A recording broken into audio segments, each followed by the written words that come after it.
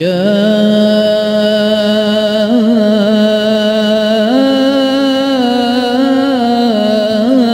رمضان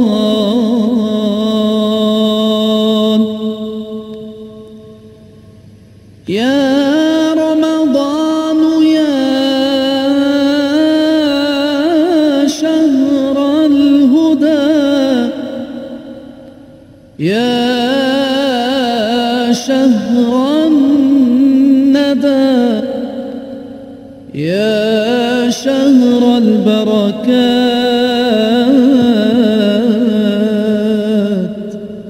يا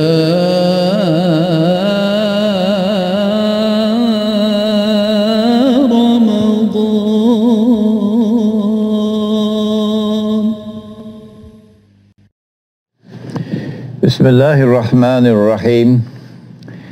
We begin with Allah's blessed name. We praise Him and we glorify Him as He ought to be praised and glorified. And we pray for peace and for blessings on all His noble messengers, and in particular on the last of them all, the blessed Prophet Muhammad sallallahu ta'ala alayhi wa sallam, as we greet you with Assalamu alaikum wa rahmatullahi wa barakatuh. In this blessed month of Ramadan, it is today the 9th of Ramadan, the 9th day. And as they taught me when I was a student in Egypt many years ago, we greet with Ramadan Kareem, and the reply is Allahu Akram. Ramadan Kareem, Allahu Akram. So we greet you in blessed Ramadan, the 9th day of Ramadan, and we pray that Allah subhanahu wa ta'ala might grant us in this blessed month forgiveness for our sins. We thank Him for blessed Ramadan. We thank Him that we have lived to see and witness another Ramadan. We don't know whether there'll be any more after this, because as you know, the big war is coming. Oh yes, it's coming. It's coming. It can start at any time. It can start at any time, and most of us will die in that big war. So this might be the last Ramadan. We pray that it might be the best that we have ever experienced. It is blessed Ramadan, of course, because of the Quran. But more of that later, inshallah. This lecture is being streamed live on ibntt.com. You will see it at the bottom of the screen. And you can also find it on YouTube at IBN Master. There it is at the bottom of the screen, IBN Master. You can make your telephone calls and ask your questions, but only if you are in Trinidad and Tobago. We would rather, if you are abroad, to send an email. But unfortunately, I didn't bring my laptop with me today, so we won't be able to answer questions by email. But you can call with your questions. And before we begin, let's just remind you, if you are in Europe or you're close to Europe, that we've organized a seminar in the city of Geneva, where I used to be a student for 5 years, yes, in Geneva. The seminar is on the topic of an Islamic response to Dajjal's electronic or digital monetary system, which is coming. In that seminar, you will be told, well, this is not the end of the road for them. They want something beyond that. They want one currency, one money, one electronic money for all of mankind. But they wanted to do it incrementally so that we would not be aware of their plan. So that's coming up. The seminar is on July the 29th, yes, at 4 o'clock in the afternoon, and it will be at the Salsabil restaurant, which is located very close to the United Nations, the Palais des Nations. And across the road is where my institute, the Graduate Institute of International Studies, which used to be at the lake lakeside. Now they've built it, a new building just across the road from Salsabil. The owner of the restaurant has very kindly offered us the banquet hall free of charge, but there's limited capacity. And the seminar will be at 4 o'clock in the afternoon, and we have all the time we want to take, and then there'll be a dinner afterwards upstairs in the main hall of the restaurant. And for that you're going to have to register for the dinner. And you'll find the email address on my website, imranhussain.org.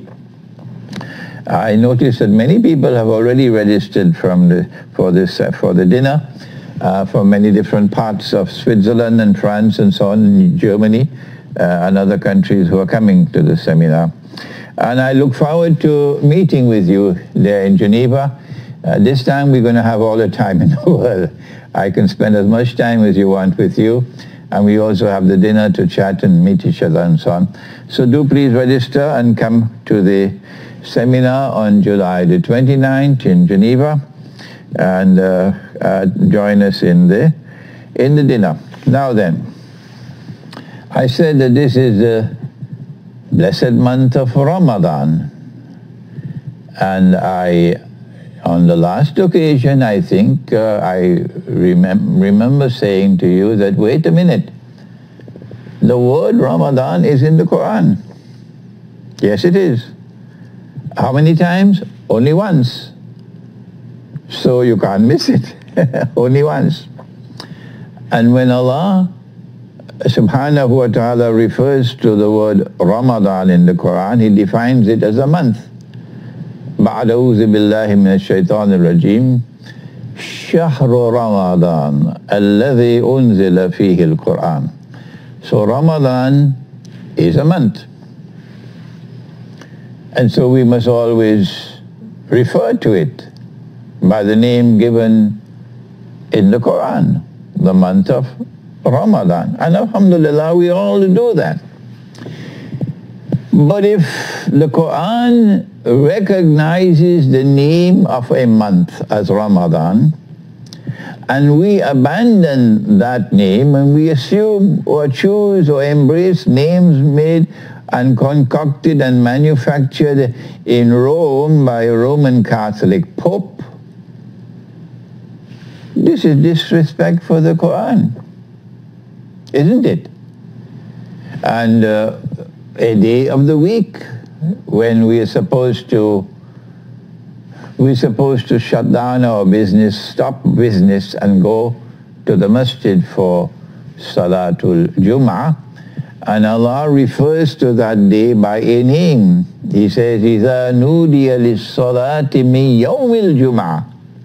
On the day of Jum'ah, Yawmul Jum'ah, when the call is sounded for prayer, hasten, فَاسْعَوْا إِلَى ذِكْرِ اللَّهِ, hasten to the masjid, not to chat, not to gossip, not to meet your friends and go about talking and chatting. Ah, yes, my frustration. Allah says, فَاسْعَوْا إِلَى ذِكْرِ اللَّهِ.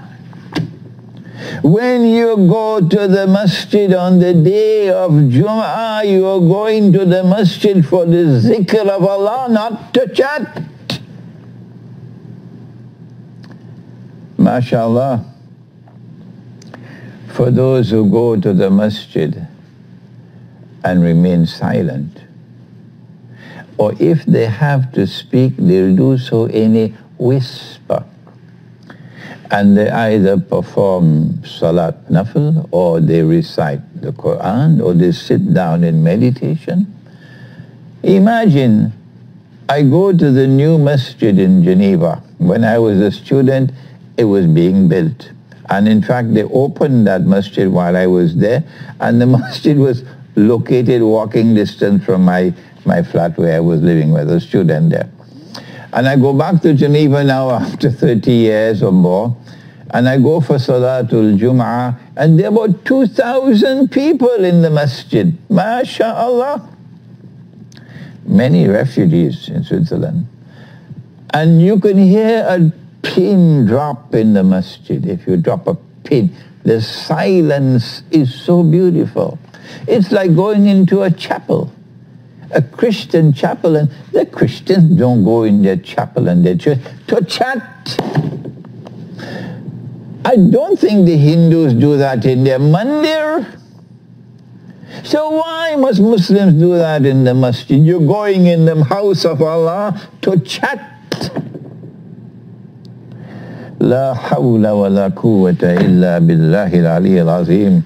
When will we have an imam who will stand up and tell the people, no, you're not invited to the house of Allah to chat and to gossip and to talk. Allah says, فَسَعَوْا إِلَى ذِكْرِ اللَّهِ. Hasten to the house of Allah for the zikr of Allah. Now, if Allah describes or mentions the name of the day as Yawmul Jum'ah, will we abandon the name that Allah gave and adopt the one given by a pope, a Roman Catholic pope in Rome? He gave it the name Friday in English. In French it is called Vendredi, and in Urdu they call it Juma. Yes, Juma. But Friday is the day for the worship of a Scandinavian goddess named Fry. So it's time for us, when Ramadan comes, to show respect for the Book of Allah, which has set a precedent by referring to the names of the months by the names that were recognized at that time. Where did they come from? That's not important. What is important is that our Prophet, Allah's blessings be upon him, he approved of those names. And he used those names. And therefore we should return to the use of the names of the month, which is the Sunnah. And we should return to the use of the names of the week, which is Sunnah. Today is Yawmul Ahad. Yawmul Ahad. And we've been using the name given by the Pope in Rome, including Imran, Sunday. Sunday being, of course, the day for the worship of the sun. And these are acts of shirk. So our first comment today is respect for the Quran, which says, Shahru Ramadan, the month of Ramadan. Respect, therefore, for the names of the months, which are the Sunnah, and respect, therefore, for the days of the week, which are Sunnah. Yawmul Ahad, the first day. Yawmul Ithnain, the second day. Yawmul Thalatha, the third day. Yawmul Arba'a, the fourth day. Yawmul Khamis, the fifth day. Yawmul Jum'ah, the sixth day, the day of the congregational prayer. And Yawmul Sabt, the day of the Sabbath, the seventh day. These are the days of the week. Teach them to your children. Teach them to your grandchildren. And teach them the months of the year. And MashaAllah, as you make it a practice in the home to refer to the months by the name which is Sunnah, and refer to the week, the day of the week, by the name which is Sunnah, there'll be blessings in that home.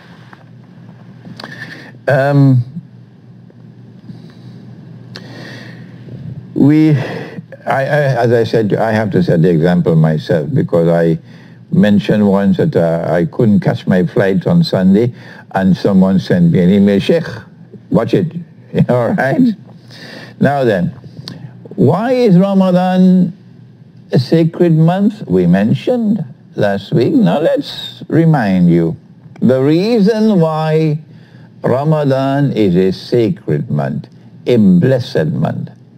Ramadan al-Mubarak, the month of Barakah, the month which is blessed. Why is it a blessed month? Answer, only one answer. It is because this is the month in which the Quran was sent down, the Quran was revealed. And so Ramadan is the month of the Quran. And it is because it is the month of the Quran that Allah chose it for the fast of Ramadan. This comes first. That comes after. So when Ramadan comes, this is the month to return to the Quran. How many times must I say that? There is something that happened every night in the month of Ramadan that we have to remind you, and you must remind others. Don't say, Sheikh, we already heard it. You're repeating yourself, Sheikh. Never mind. I am the teacher. Allow me to teach my way, okay? Be patient with me. Every night of Ramadan, Allah did something. The divine wisdom is at work. What did he do?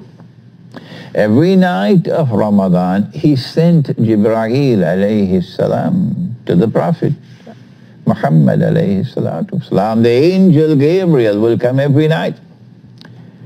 An angel cannot come on his own. No. Incidentally, we cannot say an angel cannot come on her own. We have to say his own. Because Allah has given to the angels masculine names, not feminine names, okay? So the angel cannot come on his own. Allah is sending the angel every night of Ramadan. Why? Answer, because Prophet Muhammad alayhi salatu wasalam has to recite the Quran. And before the end of the month, he has to complete the recitation of the whole Quran as revealed up to that time. And so Allah subhanahu wa ta'ala is establishing a divine sunnah that the whole of the Quran must be recited in Ramadan, from cover to cover. Nabi Muhammad alayhi salatu wasalam could not read, could not write, could not even recognize his own name. So of course he had to be reciting from memory. Did he make it obligatory that all Muslims must memorize the whole Quran? I'm not aware of that. If there is such an obligation, do please send me an email, tell me where it is, because I'm not aware. No, I'm not aware that it is obligatory on all Muslims to memorize the whole Quran. I do know that the Prophet ﷺ expressed the desire that all Muslims should memorize Surah Yasin. Yes, I know about that. But I don't know that he has asked that all Muslims would memorize the whole Quran cover to cover. No, I don't know that. If there is such an obligation, please send me an email because I don't know about it. So because he had memorized whatever was revealed to him, سَنُقْرِئُكَ فَلَا تَنْسَى. سَنُقْرِئُكَ فَلَا تَنْسَى. So he had memorized all that was revealed to him, so he was reciting from memory to Jibreel alayhi salam. We mentioned last week that it is therefore a divinely ordained sunnah that all Muslims must recite the whole Quran from cover to cover in the month of Ramadan. Is that so difficult to understand? Our subject is not complex. No. I'm teaching something that is so simple. Do we recite with our eyes? Can we fulfill the duty, the sunnah, of reciting the whole Quran cover to cover with our eyes? Or can we do it with our ears? No. Because in the Quran, Allah says, and I made a little mistake last week when I was reciting this verse, so I correct myself today. It is in Surah Al-Qiyamah. And Allah says, بَعَدْ أَعُوذُ بِاللَّهِ مِنَ الشَّيْطَانِ الرَّجِيمِ. He says, لَا تُحَرِّكْ لِسَانَكَ بِهِ. لا تحرك به لسانك لتعجل به. That's the correct one. Do not hasten your tongue with the recitation of the Quran. So it is with the tongue that we recite the Quran. If the tongue does not move, you have not recited. Did you hear me? Shall I repeat it? If the tongue does not move, you have not recited. So the tongue must move in order for it to be recorded in the book that you recited. And so when the month of Ramadan comes, if you have not been doing it so far, remember you got to recite the whole Quran in Ramadan. And I mentioned on the last occasion that someone, I don't know who it is who did it. Really, I don't know. Long ago. Somebody cut the Quran into 30 different parts. We don't know who did it. It certainly was not the Prophet ﷺ, because he would not do it this way. And each part now is called a juz. And you recite one every day, and at the end of the month, you've completed the whole Quran. Whatever he had in his mind, well, when he chopped up the Quran this way, he did it in a way in which surahs were broken up. And sometimes you will have a juz, and the last end of this juz is only one verse of another surah. Remarkable that this is the system we have. Well, if you're comfortable with that, what can I do? But we prefer, as I said, to follow the Sunnah. And the Sunnah is that when you're reciting the whole Quran, cover to cover, for 1 week, he said recite 3 on the first night, and then 5, and then 7, and then 9, and then 11, and then 13, and then the rest. And you have 7 days for a week. At no time do you have a surah divided. No, it's always complete. So our way is, let us recite the whole Quran, but we have the surahs intact. We do not divide them. So someone asked a question, well, Sheikh, I'm not going to recite part of a surah on one day and the next part on the other day. But what about during the day? Can I recite a part in the morning and a part in the afternoon and so on? The answer, there is no prohibition against that. There's no prohibition against that, okay?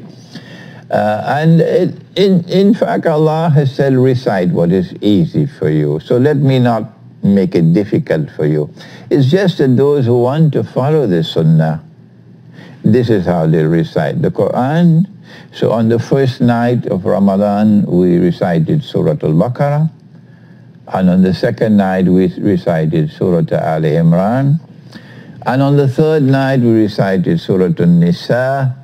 And the fourth, we recited Surah Al-Ma'idah. And on the fifth, we recited Surah Al-An'am. And on the sixth, we recited Surah Al-A'raf.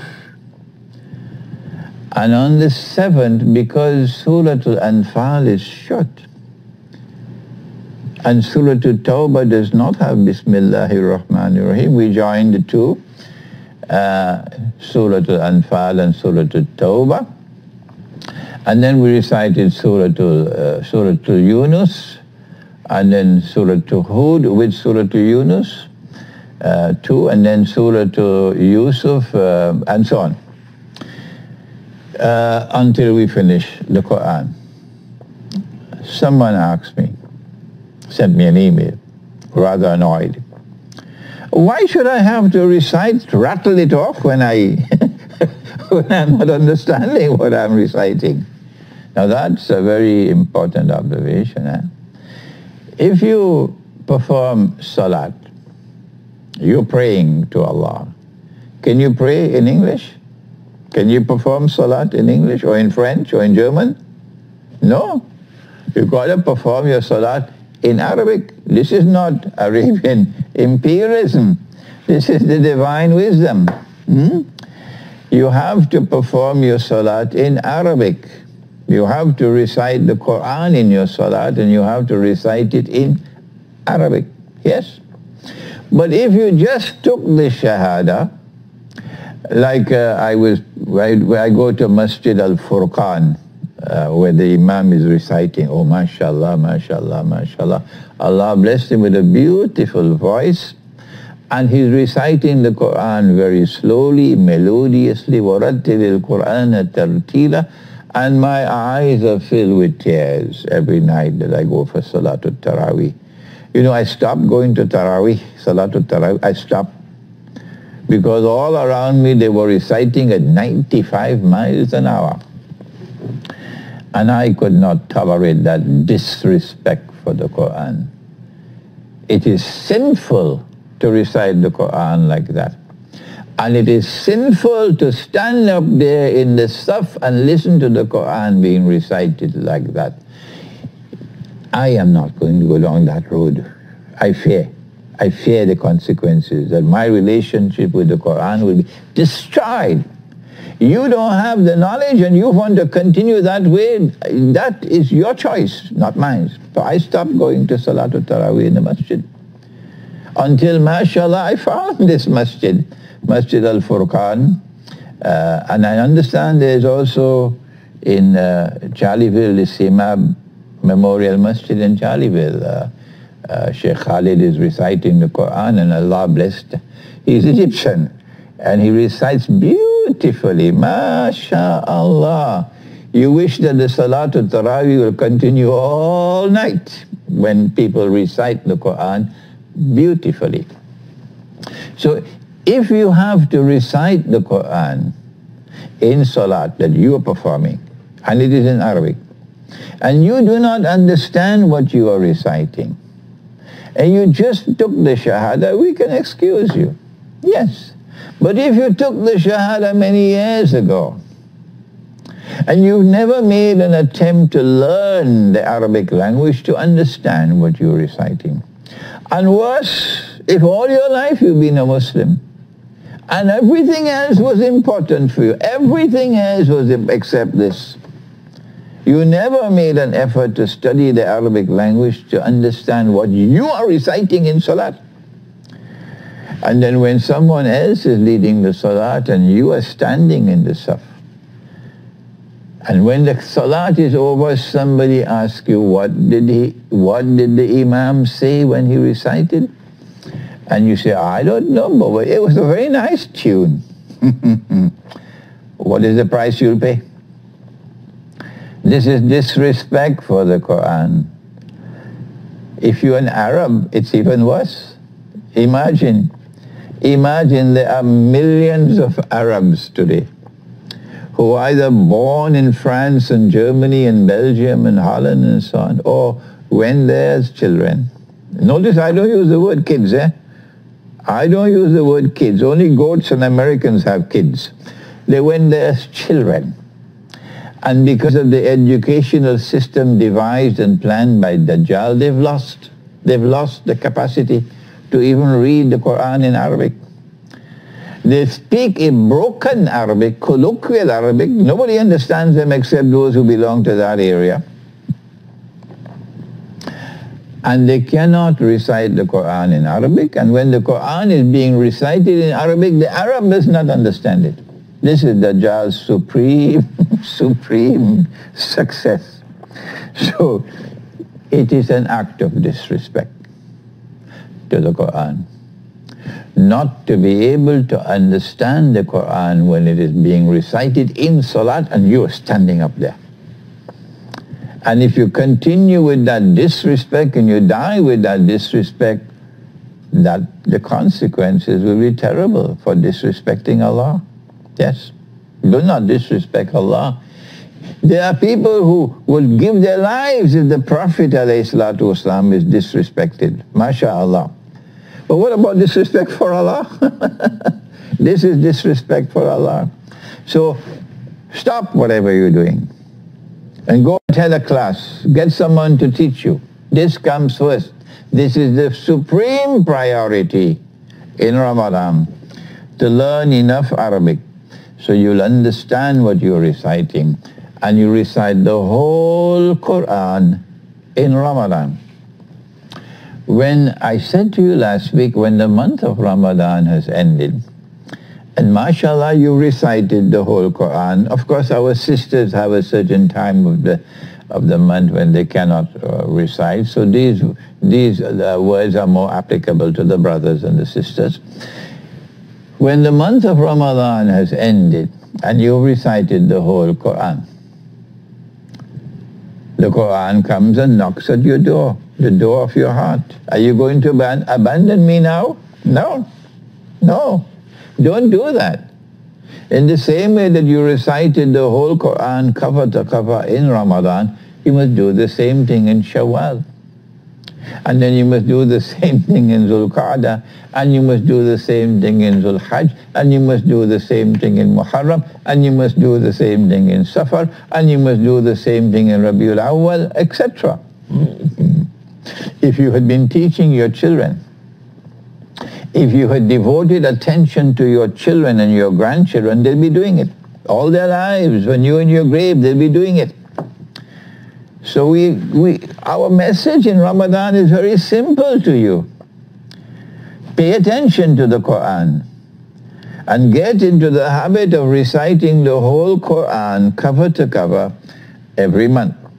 Learn enough Arabic to be able to understand at least the surface meaning of what you're reciting. Now then, I gave a khutbah, Salatul Jummah, 2 days ago at a masjid here in Trinidad, and someone came to me after the Salat. And I had mentioned in my khutbah that there is no obligation to recite the whole Quran in the Salatul Taraweeh, because I notice now that many masajid have instituted that you have to recite the whole Quran in Salatul Taraweeh. Salatul Taraweeh is the long prayers in the night of Ramadan. And because they have to recite the whole Quran, the Hafiz of the Quran, of course you've got to be a Hafiz to do that, recites at 95 miles an hour. So I said, you do not have to recite the whole Quran in Salatul Taraweeh. No. And someone challenged me and said, no, it is Sunnatul Mu'akkada. So let me respond to him today. When the obligation came down to recite the Salatul Taraweeh and was communicated by Nabi Muhammad alayhi salatu wasalam, for the entire time that the Prophet lived alayhi salatu wasalam, until he died, Salatul Taraweeh was never performed as a jama'ah. Never. People perform Salatul Taraweeh individually, the way you perform Salat Nafil individually, Salatul Nafila, individually. Some of them would perform it in the masjid, in different parts of the masjid. Some would perform it at home. And this continued all through the life until the Prophet ﷺ died. And during the time of the Khilafah of Abu Bakr as-Siddiq radiallahu ta'ala anhu, the same thing continued. It is a well-established fact. No one can challenge it, not even with a bulldozer, that Salatul Taraweeh in the Jama'ah was instituted at the time of Umar radiallahu ta'ala anhu. So now, if it is Sunnatul Mu'akkada to recite the whole Quran in Salatul Taraweeh, and the Prophet ﷺ should have ordered all Muslims to memorize the whole Quran. Did he do that? How will you recite the whole Quran in Salatul Taraweeh if you are not Hafiz of the Quran. If it is obligatory to recite the whole Quran in Salatul Taraweeh, you must be a Hafiz. And if it's obligatory for all Muslims, then all Muslims should become Hafiz of the Quran. It doesn't make sense. No, it's not true. It's incorrect.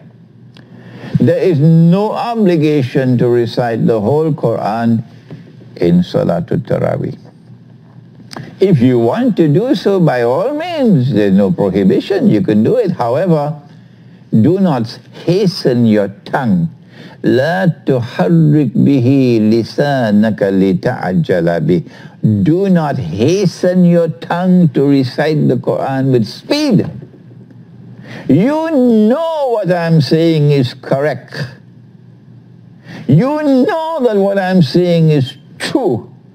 And yet it goes into one ear and come out of the other ear, and tonight you'll go back to the masjid and recite at that monstrously sinful speed. Have you no sense?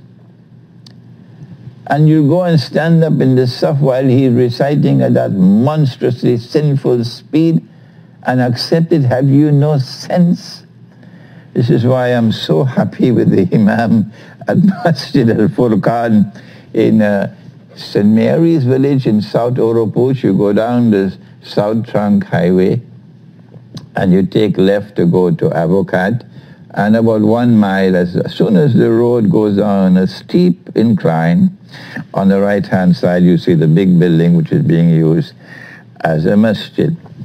And I go there every night for Salatul Taraweeh, and it is a joy to listen to the Qari reciting the Quran so beautifully.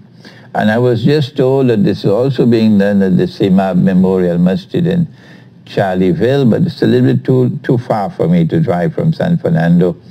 But Sheikh Khalid recites beautifully, mashallah. So look for a place where the Quran is being recited beautifully. Look for a place where you can perform your Salatul Taraweeh and your eyes will be filled with tears. And go and perform the Salatul Taraweeh there, or better to stay home rather than to join in that sinful recitation of the Quran. Now then, Allah says, فَمَنْ شَهِدَ مِنْكُمُ الشَّهْرَ فَلْيَصُمْ. Whosoever lives to witness that you're alive and the month of Ramadan comes, you must fast. فَلْيَصُمْ. You must fast. And he gives us a law of fasting. وَكُلُوا وَاشْرَبُوا حَتَّى يَتَبَيَّنَ لَكُمُ الْخَيْطُ الْأَبْيَضُ مِنَ الْخَيْطِ الْأَسْوَدِ مِنَ الْفَجْرِ ثُمَّ أَتِمُّوا الصِّيَامَ إِلَى اللَّيْلِ. Eat and drink during the nights of Ramadan. Eat and drink until the white thread, you know what's a thread? You have a kite, thread. The white thread of dawn is distinct from the black thread. And then you begin the fast. The day has begun when you can distinguish between the white thread and the black thread of dawn. I don't have to tell you, this is mutashabiha. You know it. The companion who put a white thread and a black thread underneath his pillow, a morning he picked it up and he's having difficulties. So he went to the Prophet ﷺ, who then, he gave the ta'weel or the interpretation of the Quranic ayah. Nabi Muhammad alayhi salatu wasalam, he had the knowledge and he gave the ta'weel or the interpretation of an ayah mutashabiha. There are two kinds of verses in the Quran. The ayat which are muhkamat, plain and clear, no need for any interpretation, and ayat mutashabihat, or verses which have to be interpreted. So he said, when Allah spoke of the white thread and the black thread, Allah is using symbolic language What he means by that is when the light of the day is distinct from the darkness of the night, that is when the fasting will begin. So eat and drink in the night time until that moment when the light of the day is distinct from the darkness of the night.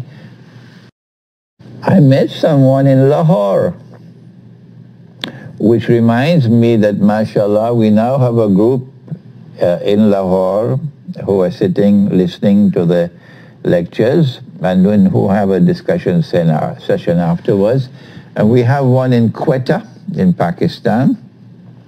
And I'm so happy to announce that now there's a growing group in the city of Hyderabad in India, which is my Hamwatan.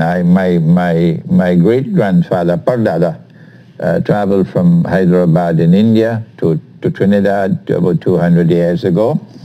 So I'm Hyderabadi, and I like Hyderabadi biryani. It's the best in the world.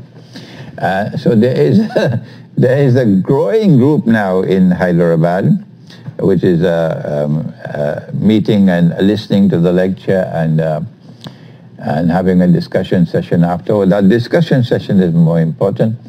There's one going to start in Karachi soon, and we already have one in Kuala Lumpur in Malaysia. When the month of Ramadan comes, eat and drink during the night time. So this fellow in Lahore said to me, and he is big like this, he says, Sheikh, Allah told me eat and drink, so I spend the whole night eating and drinking all through the night. I'm not making fun of you if you were listening to me in Lahore, okay? It's just I found it amusing when he interpreted the Quran this way. No, Allah says, do not commit excess. No, don't commit excess. You must eat with moderation.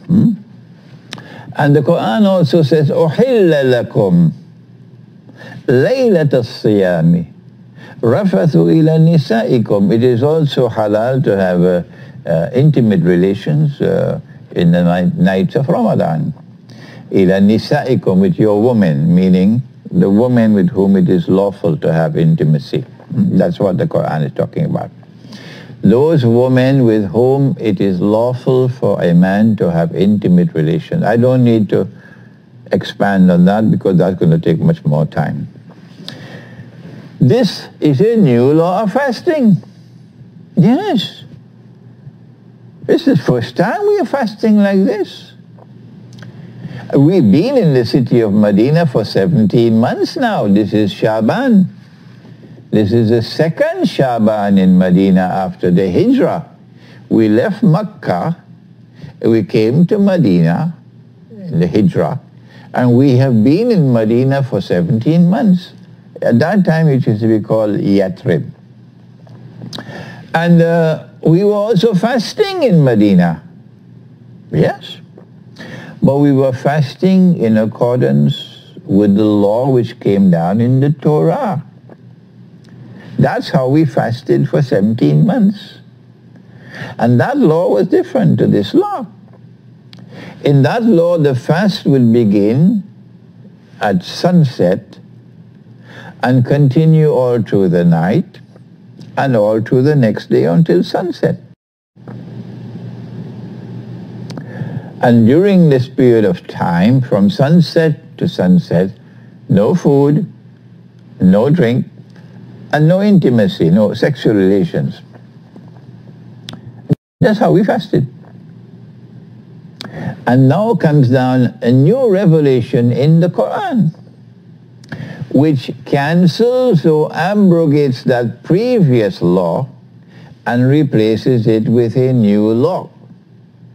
Allah refers to this in the Quran, in Surah Al-Baqarah. And He says, بعد أعوذ بالله من الشيطان الرجيم ما ننسخ من آية أو ننسها نأتي بخير منها أو مثلها. We do not cancel, we do not abrogate any law which we send down, nor do we cause it to be forgotten. The ayah here is a law. But that we replace it with that which is better or that which is similar. Notice I pause. Notice I'm speaking very slowly now. Why? Because Allah did not say that we replace it with that which is different.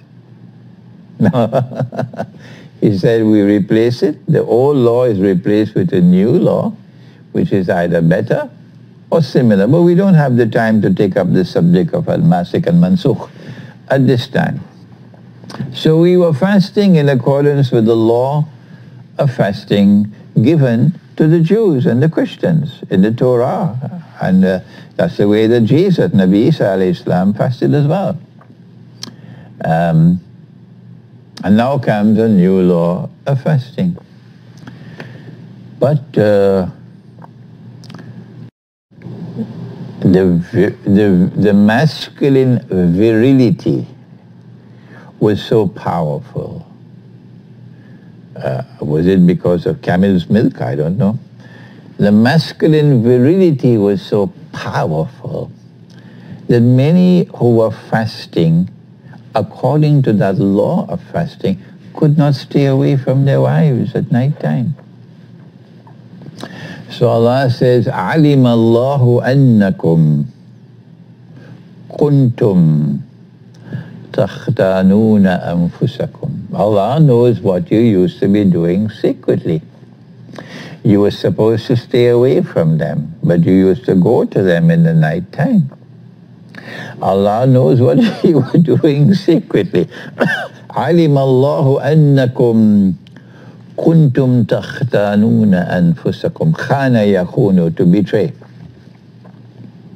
فَتَابَ عَلَيْكُمْ وَعَفَى عَنْكُمْ. Allah has turned towards you mercifully and Allah has forgiven you. فَالْآنْ بَاشِرُهُنَّ. So now you can embrace your wives, your women with whom you are legally entitled to have intimacy. That is the verse. You are now entitled to embrace them. وَابْتَغُوا مَا كَتَبَ اللَّهُ لَكُمْ, and seek for what Allah has written for you. Maybe long time, 10, 12 children, now only one. This is the Quran now when it chooses the month of Ramadan for fasting, a new law of fasting. It is the second Shaban in Medina. But this revelation in which the month of Ramadan is chosen for a month of compulsory fast, this had come down from the Law al-Mahfuz, the preserved tablet in heaven, come down to the Sama ad-Dunya, the lowest of the Samawat, and it came down on Laylatul Qadr. So long ago, 14, 15 years ago it came down, when Iqra bismi rabbika alladhi came down to the Prophet ﷺ. The whole Quran came down there. So why does Allah wait for 15 years, almost 15 years, to send down this revelation from the Sama ad-Dunya to Nabi Muhammad ﷺ, promulgating the fast of Ramadan? Why did it take so long? What is Allah waiting for? And waited for almost 15 years. We will not be able to give you the full answer in the amount of time we have left for today, but we will begin the answer. I notice there are no calls today. Let us recall that it is in the month of Shaban, which is the month which precedes Ramadan, that the revelation came down. فَمَنْ شَهِدَ مِنْكُمُ الشَّهْرَ فَلْيَصُمْ. Whosoever lives to witness the month of Ramadan, you must fast. It is happening in the Shaban, the month of Shaban. But something else happened in that month of Shaban. And that is that we used to perform our salat facing the Qibla in Jerusalem. That was our Qibla. The Qibla means the direction of prayer. And Jerusalem was the Qibla for the Jews. Jerusalem was the Qibla for the Christians. And Jerusalem was our Qibla as well. And so when Nabi Muhammad ﷺ was in Mecca and he had to perform salat, he would stand at a corner of the Kaaba where he could face both the Kaaba and Jerusalem at the same time. That is where he performed his salat, because he has a legal obligation to pray in the direction of Jerusalem. But his heart is with the Kaaba.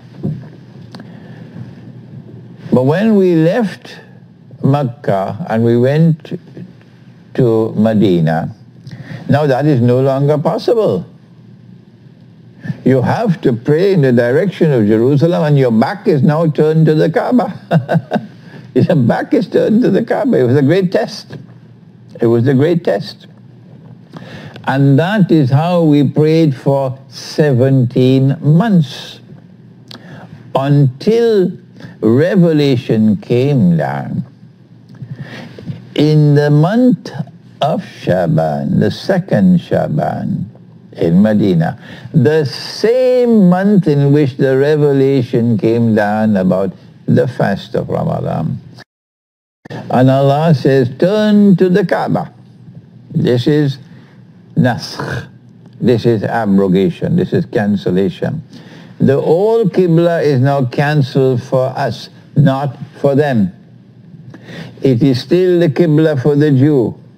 It is still the Qibla for the Christian. I made a mistake many years ago when I said it's now cancelled for them as well. No, I didn't study the Quran properly. I make mistakes. But alhamdulillah, when I make a mistake and I recognize it's a mistake, I'm not afraid to correct myself, alhamdulillah. And my students also must do the same. So Allah changed the Qibla. This is naskh. Cancelled or abrogated the old Qibla for us, not for them, and gave us a new Qibla, which is the Kaaba. And that happened in the month of Shaban, the second Shaban. But something else happened. The next month after Shaban will be Ramadan. And so far we have been prohibited from fighting. No, not allowed. All of the 13 years that we were in Mecca after the revelation came down for the first time. 13 years in Mecca, we were not allowed to fight. No fighting. And 17 months in Medina, no fighting, none. But next month will be Ramadan, and it was on the 17th day of Ramadan that we fought the Battle of Badr. If I'm wrong, please correct me, because I'm 75 years of age and sometimes I don't remember, okay? I believe it was the 17th day of Ramadan that the Battle of Badr was fought. And we are fighting now, which we not allowed to do before. The permission to fight is now given. We are not sure whether it was also in the month of Shaban, but it has to be just before Ramadan. So three things are happening at the same time. Number one, the Qibla is changed. Number two, the law of fasting is changed. Number three, The law of prohibition of warfare, fighting, is changed. Kutiba alaykumul qital. Fighting is now made obligatory upon you. Kutiba alaykumus siyam. Fasting is now made obligatory on you. Why? Why at this time? I'm going to have to keep you in a little bit of suspense until next week, inshallah, when we will attempt to answer the question, why has Allah done these things at this time? And before we proceed to answer that question, however, let me spend just a little time on the question of abrogation, cancellation. I was sitting in the classroom. I hope we have enough time. I was sitting in the classroom and my teacher was teaching tafsir. And it was the tafsir of Surah An-Nur, or the Surah of Light, which is Surah number 24. And in that class, a very old man, and he loved to chew something called pan, a betel leaf. And it causes your lips to become red. So may Allah have mercy on his soul. His name was Maulana Zafrullah. He now passed away, to Allah's mercy. And in the middle of the class, he mentioned to me something about, it used to be in the Quran, there's a hadith, this used to be in the Quran, but it's no longer in the Quran now. And I woke up, because many times I fall asleep in his class, you know. I woke up. It used to be in the Quran. It's not in the Quran anymore. And this sounds like nonsense to me.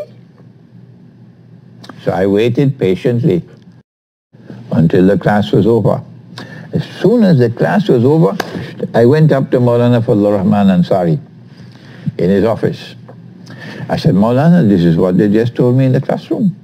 And when he looked at my face, you see, Imran is in trouble. Something used to be in the Quran is no longer in the Quran. He said, no, son, they're wrong.